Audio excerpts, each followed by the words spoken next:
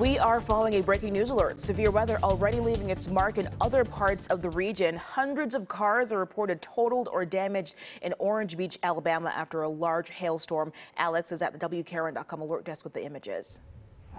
Nikhil, thank you so much. The folks over in Orange Beach, Alabama are dealing with severe weather as we speak. Now, damage to cars and severe winds, all captured on video. Now, take a look at these photos first here. Now, these are from WGNO. You can see several cars are damaged. That moonroof right there is taken out. Now, they have other windows that are broken out as well. You can see the back window of this car is totally destroyed. And we have two more photos here that we want to show you, which also show the large hail as well as cracked windshields, as you can see here. So clearly these folks are dealing with severe damage right down there in Orange Beach, Alabama. But I do want to get to a video here.